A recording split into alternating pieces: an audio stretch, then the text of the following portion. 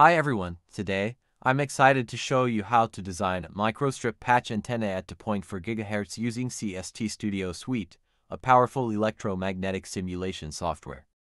Before we dive into the design process, let's take a moment to understand what a microstrip patch antenna is and why it's an important component in RF and microwave engineering. A microstrip patch antenna is a type of antenna with a low profile, which can be mounted on a printed circuit board. These antennas consist of a conducting patch on one side of a dielectric substrate, with a continuous ground plane on the other side. Microstrip patch antennas are widely used in applications such as Wi-Fi, Bluetooth, satellite communications, RFID systems, and wearable technology. Patch antennas have many features such as compact size, planar structure, low profile, and ease of integration. The operation of a microstrip patch antenna is primarily based on the principles of resonance and radiation. Here's a detailed explanation of each. 1. Resonance. The patch antenna resonates at a specific frequency, which is determined by the dimensions of the patch and the properties of the substrate. The patch acts like a resonant cavity where standing waves are formed. The frequency at which the antenna efficiently radiates is called the resonant frequency. It can be approximated using the following formulas. 2. Radiation. When an alternating current is supplied to the patch, typically via a feed line, it excites the resonant modes of the patch. At resonance, the patch supports a standing wave pattern of the electric and magnetic fields, which leads to radiation. The polarization of the microstrip patch antenna, linear or circular, is determined by the shape and feeding method of the patch. Most common designs are linearly polarized. There are many different types of feeding for a rectangular patch antenna. A microstrip feed line is connected directly to the edge of the patch like figure A. This feeding is simple to design and fabricate. In the coaxial probe feed, a coaxial cable is connected to the patch through the substrate like figure B. This kind of feeding could provide good impedance matching and minimal spurious radiation. In aperture-coupled feed, a slot is used in the ground plane to couple energy to the patch like figure C. This technique isolates feed and patch and reduces spurious radiation. In the proximity-coupled feed, a microstrip line under the patch is coupled through electromagnetic fields. This feeding could provide good bandwidth and isolation. An overview of the tutorial can be found on this slide. We will start by designing a 2.4 GHz patch antenna fed by a microstrip line. Then, a 1/4 array will be designed to show how we can change the amplitude and phase in the CST to steer the radiation beam. Finally, you'll see a design of a power divider 1/2 ways that feeds the patch antenna array. Now, let's see some key design parameters that are crucial for designing the patch antenna. This patch antenna will be designed for 2.4 GHz operation on a dielectric Rogers RT5880 with 1.6 mm thickness. As you see in the picture, the length of patch was chosen to be the same as its width to obtain a symmetric radiation pattern. Understanding these parameters is crucial for designing a microstrip patch antenna. With this knowledge in mind, let's move on to the practical part of our tutorial, where we'll use CST Studio Suite to design and simulate our own antenna. Stay tuned. Begin by opening CST Studio Suite and creating a new project. Select Microwave and RF, Optical from the template options. Select Antennas, choose Planar. Now choose Frequency Domain Solver for this analysis. Click on Next. Click on Next. Set the frequency range from 1.5 GHz to 3.5 GHz to cover our frequency of interest. After that, press Next. Press Finish to create the project.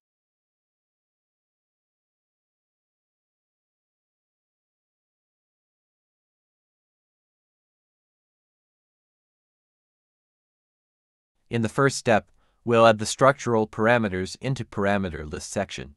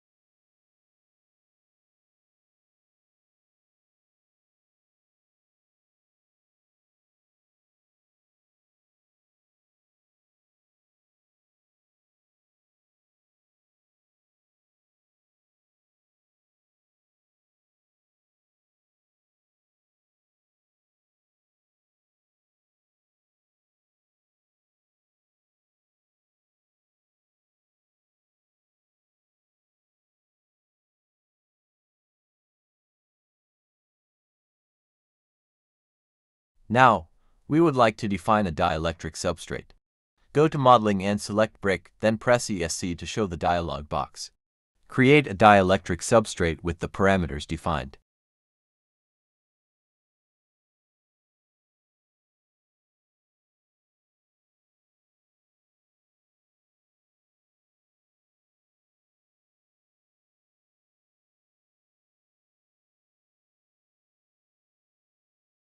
We'll use Rogers RT5880 with a dielectric constant of 2.2. In the Load from Material Library search to find Rogers RT5880 lossy.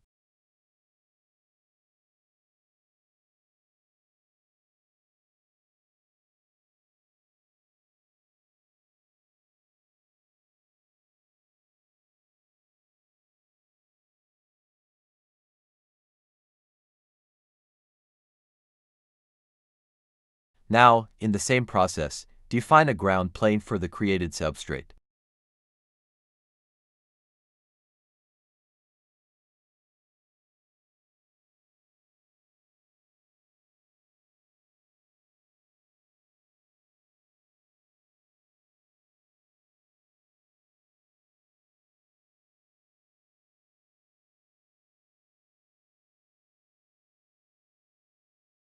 Let's set the PC thickness to 17 microns. With the dielectric and ground plane parameters set, we'll move on to designing the layout of the patch antenna. Through Modeling and Brick, draw a patch.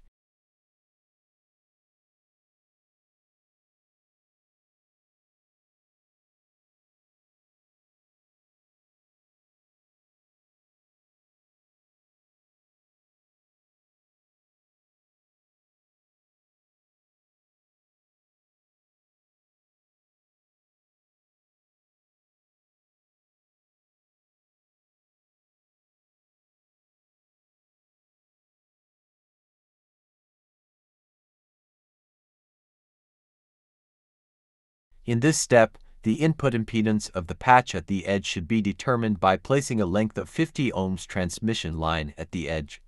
To do that, through Modeling and Brick, draw a length of 50 ohms transmission line at the edge of patch.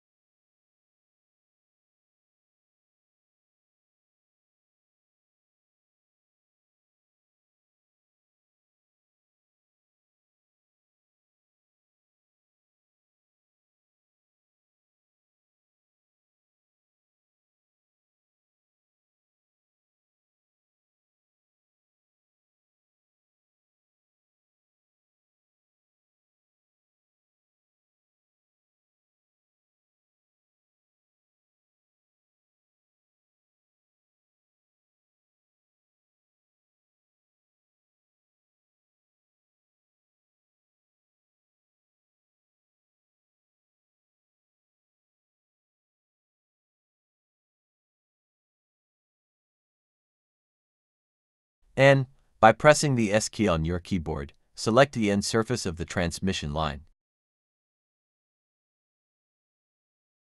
Next, click on Simulation in the top menu. From there, select Waveguide port. A waveguide port should cover a space around the end of the transmission line. As a result, we need to specify these margins in the waveguide port setting. We apply a margin of 5 times HS to the right, left, and top sides of the waveguide ports. Moreover, the waveguide port covers the edge of the dielectric. To cover the bottom edge of the dielectric, we consider a margin of HS.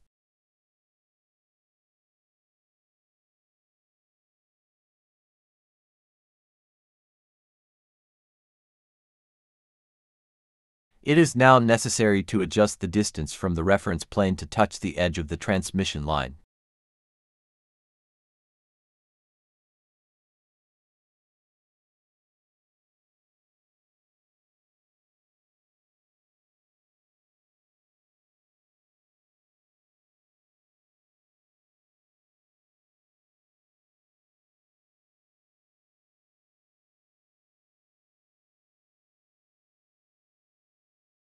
Currently, everything appears to be complete for calculating patch impedance. To set up the solver, go to Simulation and click Setup Solver. Run the simulation by clicking Start.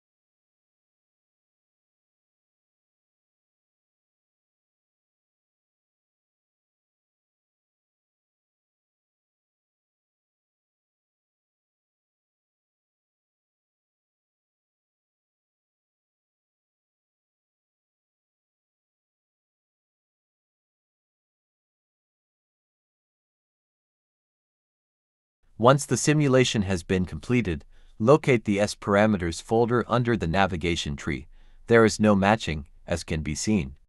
You can find the edge input impedance of patch by looking at the real and imaginary parts of the input Z parameter in the Z matrix folder. By embedding the 50 ohms transmission line, the edge input impedance was determined to be 343 ohms. We will use a quarter wavelength transformer to match the 343 ohms input impedance to a 50 ohms line. For this reason, the feeding network was equipped with a transformer with a quarter wavelength. In order to accomplish this, we begin by drawing the feeding network in accordance with the design parameters. We begin by changing the dimensions of the 50 ohms transmission line.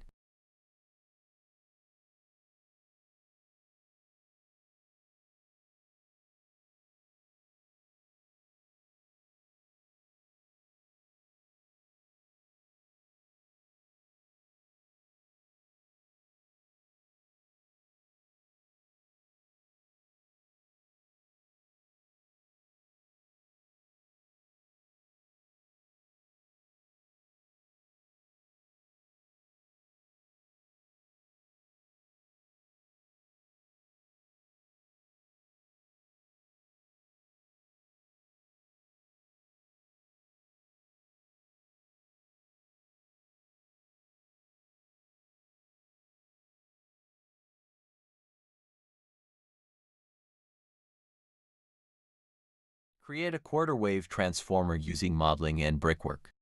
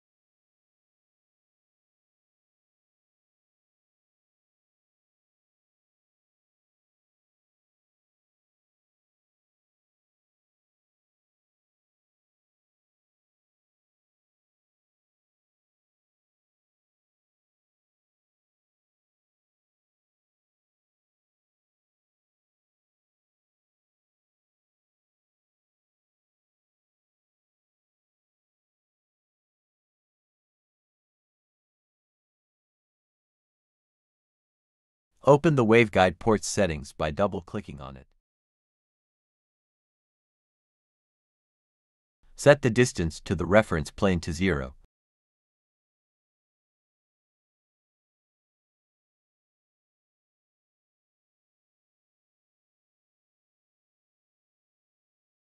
We should define some frequency specifications before beginning the simulation so that we can see radiation patterns at far field.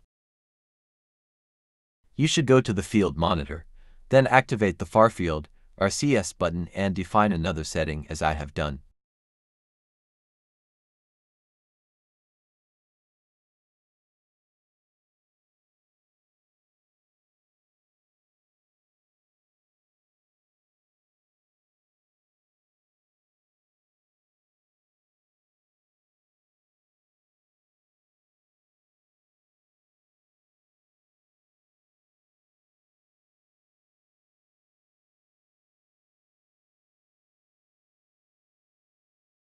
The simulation can now be started by going to the Setup solver and press the Start.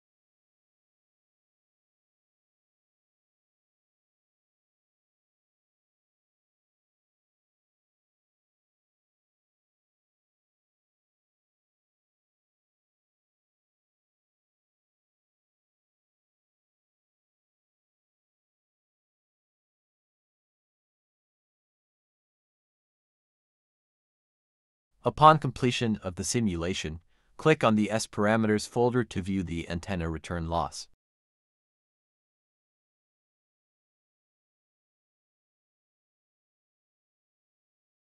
Choose the frequency point-to-point for GHz in the far-field folder in order to view far-field radiation patterns.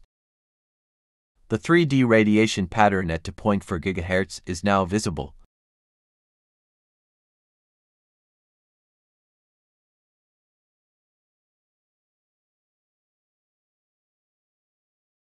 As this antenna has a linear polarization, select the Linear Directional button in the settings. Using the far-field plot menu, we can see all details regarding the radiation pattern, including directivity, IEEE gain, realized gain, power flow, copolar, cross-polar, and axial ratio for different cutting angles. Additionally, 1D plots of radiation patterns can be viewed here.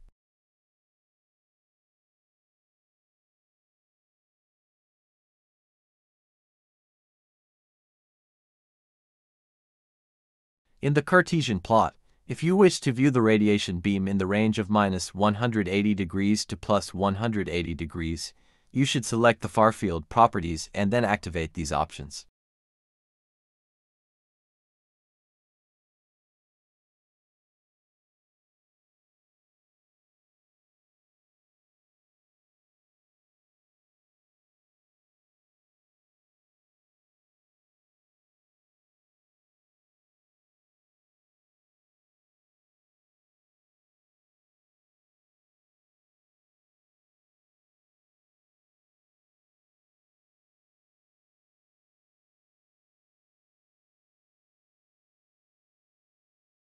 We will proceed to the second step of this tutorial, in which we will design a one-time for array of patch antennas. For this purpose, we need to define for elements of the single element patch in a specific space in the X direction like this picture. In order to do this, right-click and select Rectangle Selection from the menu. Then, select all components of the single element patch antenna. Next, click on the Transform button. To make a copy of selected components, the Translate option must be selected and a blank square must be clicked to the left of the Copy button. In the space blank in front of X, define parameter S. For this parameter, we consider 60 to 0.5 millimeters, which is equal to half wavelength in free space at 2.4 GHz. With the selection of 3 as the repeating number, selected components have been copied 3 times along the X-axis with a space of 60 to 0.5 millimeters in between each copy.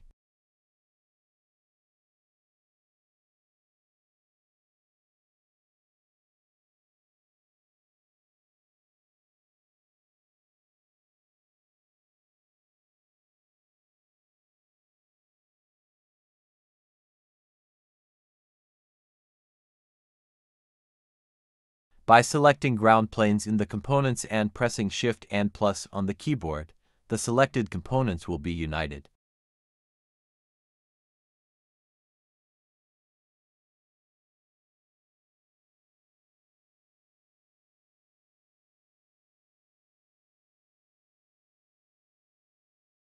Now select the dielectric components, go to Boolean, and click the Add button. Select dielectric components will also be united.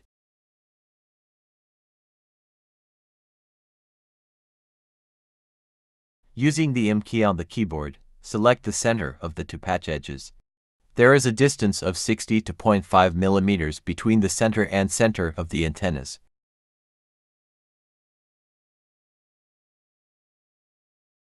Go to Simulation and press the Start button.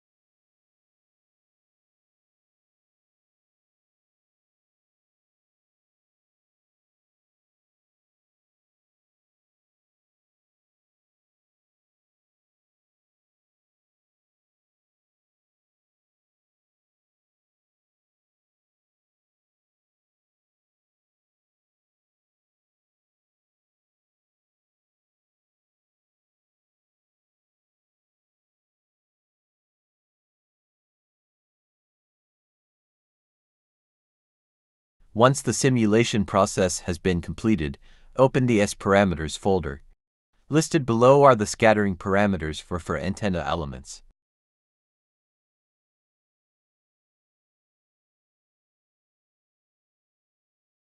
During this section, we will examine how the beam direction is steered by changing the output phase of antenna elements. Go to the post-processing menu and select the Combine Results option. You can define the amplitude and phase shift of each antenna element in the table that appears. As a first sample, we choose a uniform excitation with the same amplitude and phase for each element. After that, click on Combine.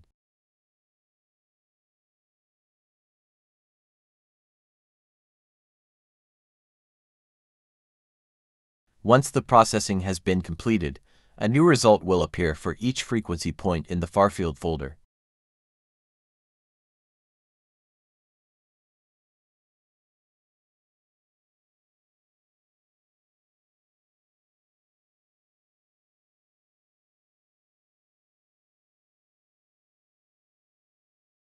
In these results, we can see the far-field data at each specified point with the uniform excitation applied.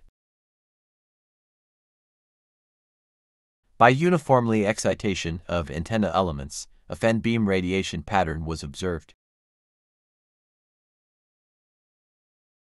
In accordance with phased array theory, since the distance between the center and the center of each close patch element is half wavelength, and each antenna is excited by the same amplitude and phase, the theoretical value of side lobe level should be about -13.26 decibels. We have a side lobe level of -13.6 decibels.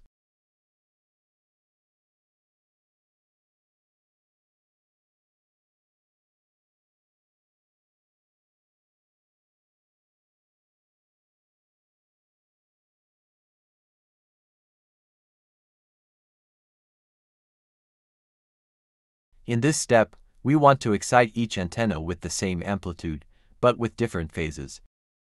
In order to accomplish this, go to the post-processing menu and select the Combine Results option.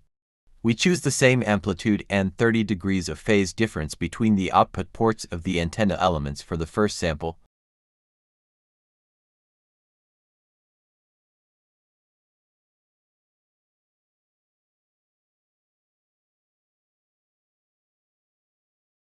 Upon selecting the amplitude and phase values, a distinct label is displayed in this section. On this label, the amplitude and phase values are displayed for each input port. Then, click on Combine. For each frequency point in the far-field folder, a new result with a distinct label will be displayed after processing.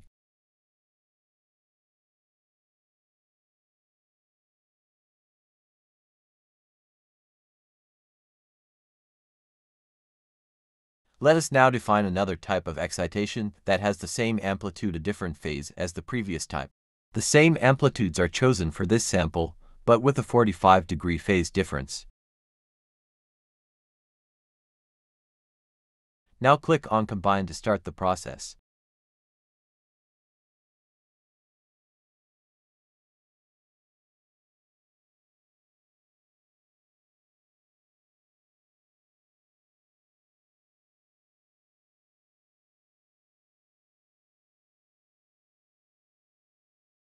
Let us now define another type of combined excitation. The same amplitudes are chosen for this sample, but with a 60-degree phase difference.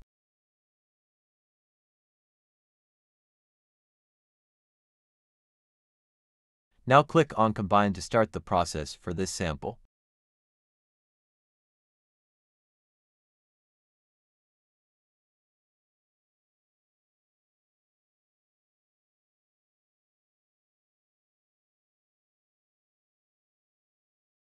As soon as you have processed the samples, close the Combine Results window and go to the far-field folder to see the results at 2.4 GHz.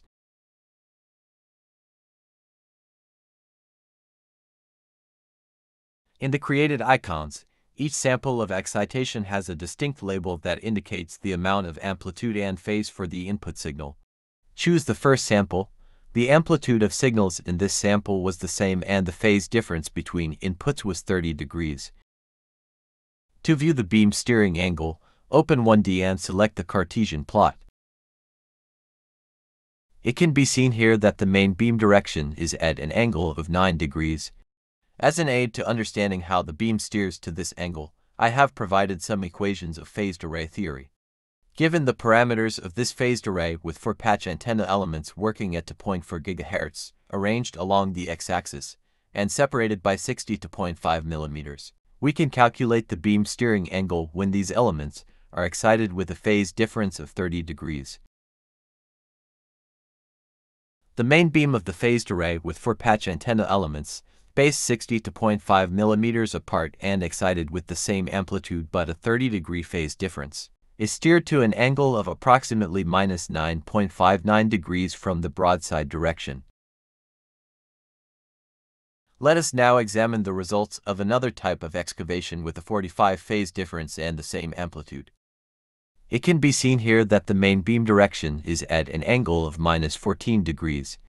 Given the parameters of this array with 4 patch antenna elements working at 2.4 GHz, arranged along the x-axis, and separated by 60 to 0.5 millimeters, we can calculate the beam steering angle when these elements are excited with a phase difference of 45 degrees. The main beam of the phased array excited with the same amplitude but a 45-degree phase difference is steered to an angle of approximately minus 14.48 degrees from the broadside direction. Let us now examine the results of another type of excavation with a 60 degrees phase difference and the same amplitude. Given the parameters of this array with 4 patch antenna elements working at 2.4 GHz, arranged along the x-axis, and separated by 60 to 0.5 millimeters, we can calculate the beam steering angle when these elements are excited with a phase difference of 60 degrees. The main beam of the phased array excited with the same amplitude but a 60-degree phase difference is steered to an angle of approximately minus 19.47 degrees from the broadside direction.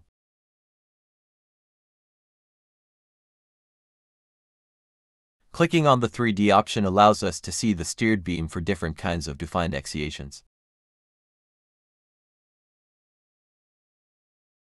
As we move forward, we want to see how the beam direction moves in a reverse direction. This can be achieved by defining non-progressive phases for the same excitation modes as before. Click on Combine Results and define excitation as shown here.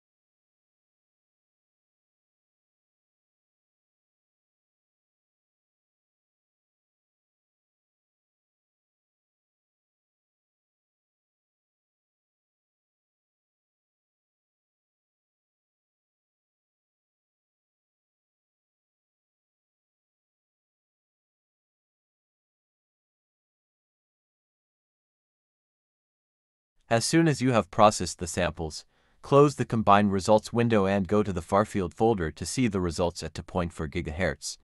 As can be seen here, the main beam is streaking along x-axis with the change in excitation.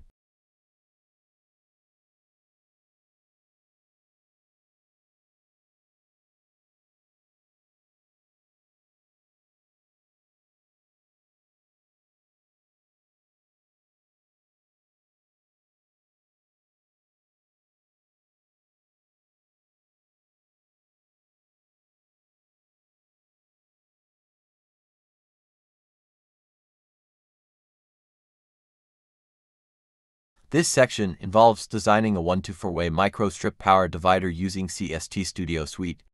Presented here is a schematic overview of this power divider and its structural parameters. In this structure, there is an input port and 4 output ports.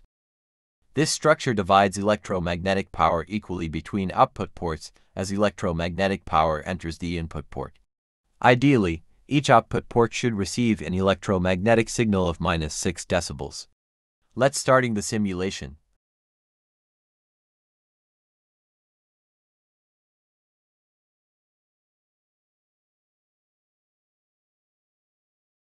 Select Microwave and RF, Optical from the template options. Select Circuits and Components, choose Planar Couplers and Dividers. Now choose Frequency Domain Solver for this analysis. Click on Next. In this section, set the frequency range from 1.5 GHz to 3.5 GHz to cover our frequency of interest. After that, press Next, press Finish to create the project of Design Power Divider.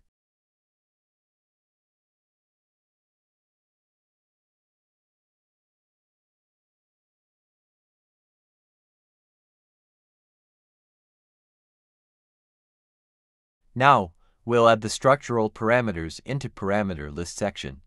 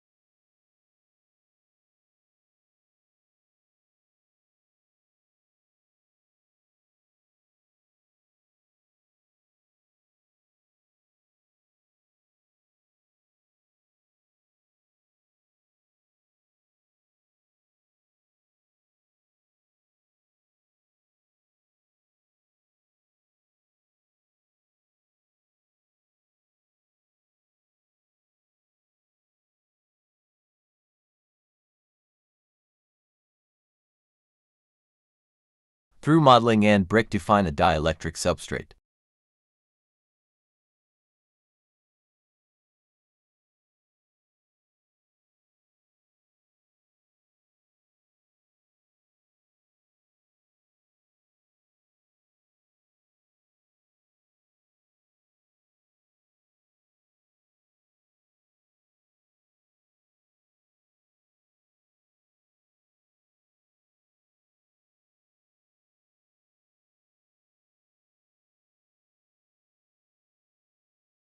We'll use Rogers RT5880 lossy with a dielectric constant of 2.2 and the load from Material Library search to find material.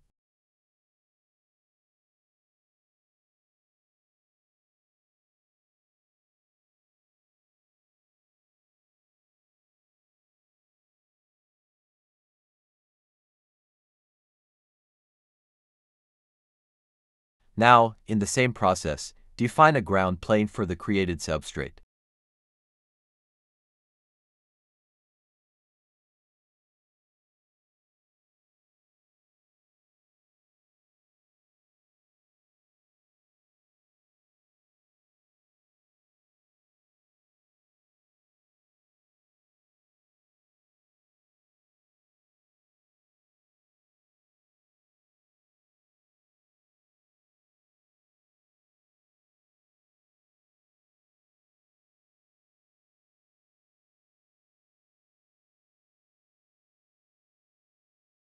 With the dielectric and ground plane parameters set, we'll move on to designing the layout of the power divider. As you see in this figure, this power divider has a symmetrical structure. So, we can design the half of layout with defined parameters, then mirror them to complete the layout. Click on Brick in the Modeling menu, click the ESC button on the keyboard to open the box. As shown in the last image, define the specified sections.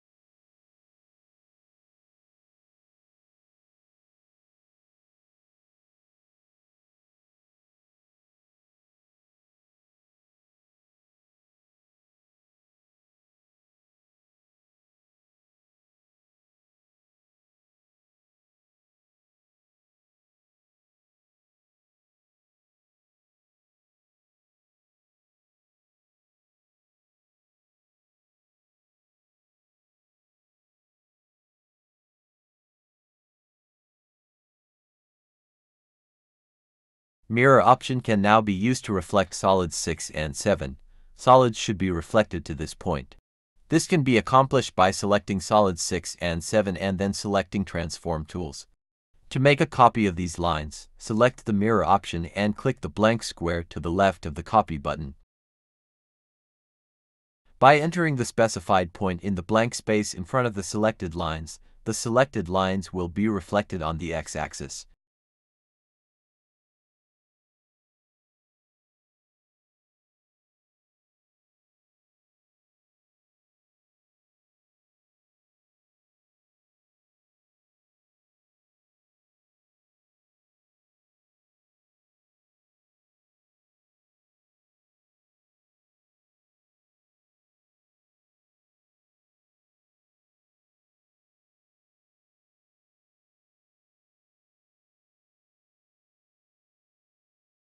At the center point of the coordinator system, other solids should be reflected relative to the x-axis.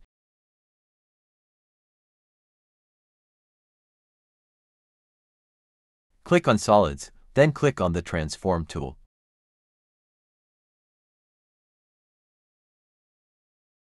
Entering a 1 in the blank in front of x-axis will reflect the selected line on that axis.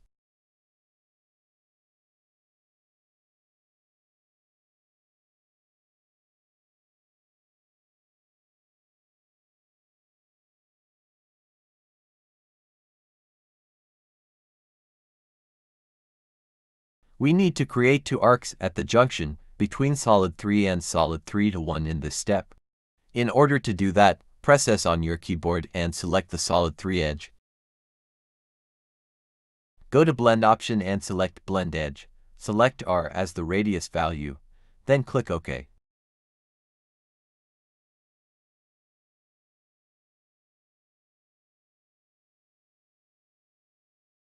The same procedure should be followed for solid 3 to 1.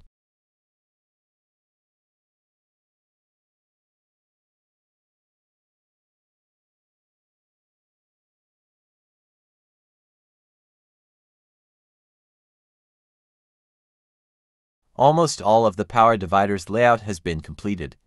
Smoothing out the sharp corners between lines is all that's needed. It helps to improve impedance matching if these sharp corners are smoothed. By pressing S on the keyboard, select the sharp edge of the corner, and then choose Blend Edge from the Blend option. Put R as the value of radius, then press OK. Do the same process to smooth all the sharp corners.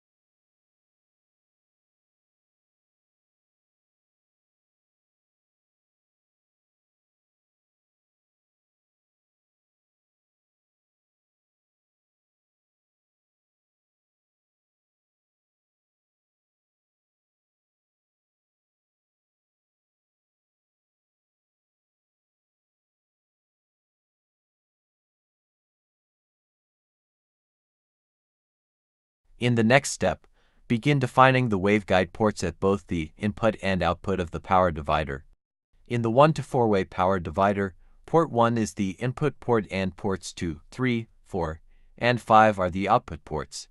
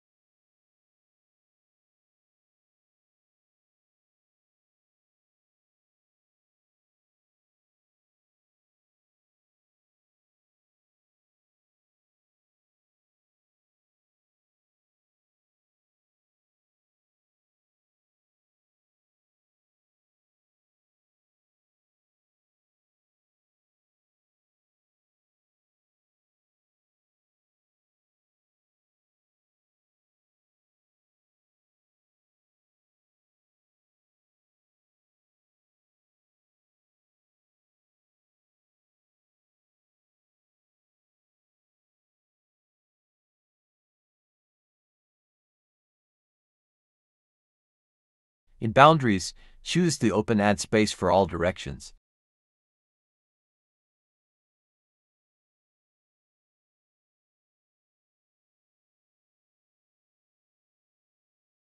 Go to Setup Solver to start the run. There are some settings to be made here. Click on the source type and choose the selection option. Now, active port 1 in the excitation list.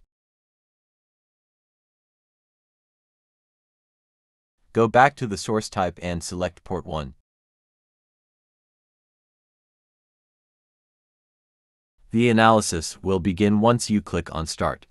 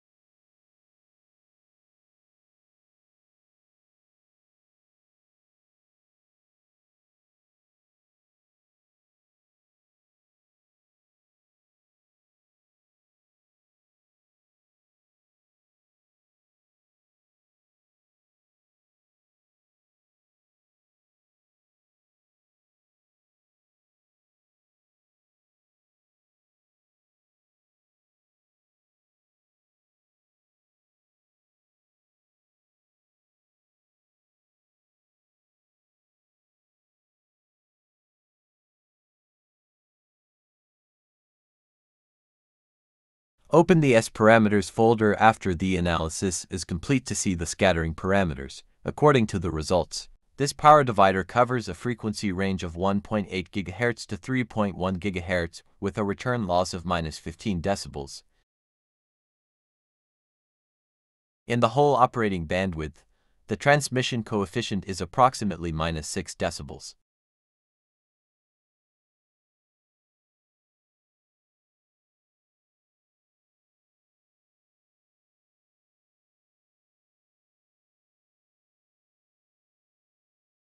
This tutorial will conclude with a connection made between the patch array and the power divider. This can be done in a simple manner. Select all waveguide output ports and then delete them all.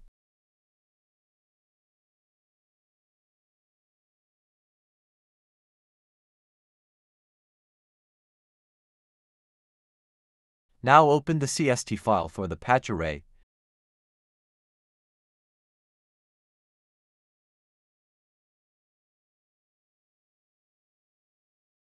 Make sure all solids are selected. Go to Home in the top menu and click Copy.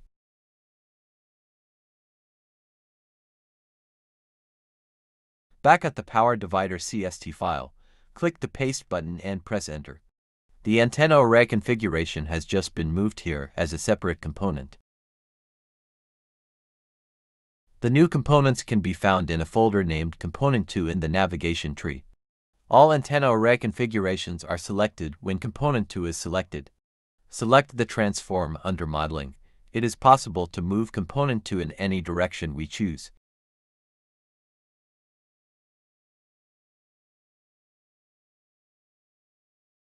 Changing the name of components is now possible. Since the antenna array is on Component 2, we rename it Antenna Array.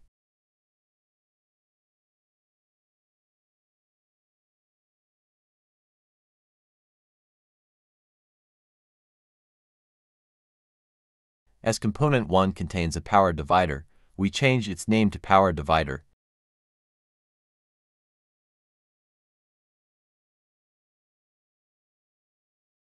In this step, we will connect the input ports of the antenna array to the output ports of the power divider. You can do this by pressing S on the keyboard to select one point of the output ports of the divider.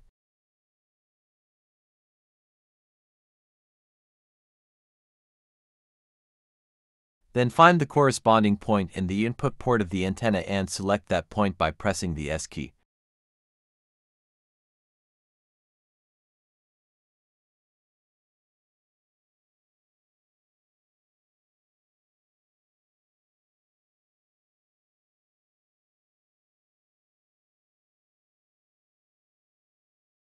Now, select the antenna array components and go to the Transform option.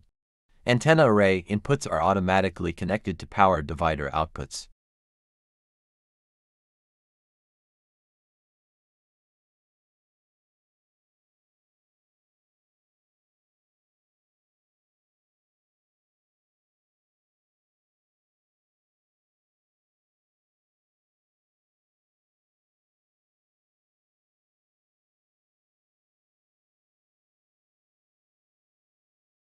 The far-field frequency points should be defined before starting the simulation.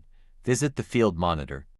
By activating the far-field, RCS button, you can define a frequency bandwidth with a desired step width. In the frequency range of 1.5 GHz to 3.5 GHz, I choose 0.05 as the step width.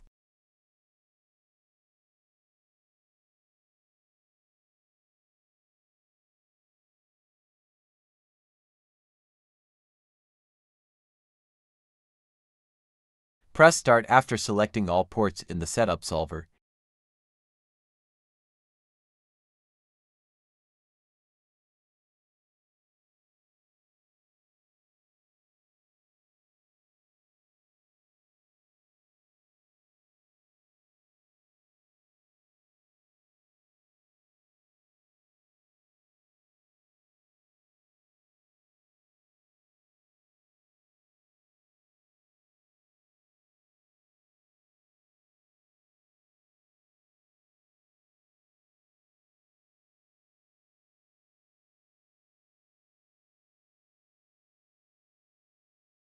Once the analysis is complete, go to the Simulation Results page. Upon opening the S-Parameters folder, it is expected that the antenna array based on the power divider will function on the 2.4 GHz frequency. Additionally, all the far-field data for this structure can be found in the far-field folder. Thank you for watching this tutorial on designing a patch antenna array using CST Studio Suite. We covered the basics of patch antennas, the design process, and analyzed the simulation results. I hope you found this video helpful and informative. If you enjoyed this video, please give it a thumbs up, leave a comment below with your thoughts or questions, and don't forget to subscribe to my channel for more tutorials and technical content. Also, check out the description for additional resources and related videos. Stay tuned for our next video where we'll dive deeper into advanced antenna design techniques. Thanks again for watching, and see you in the next video.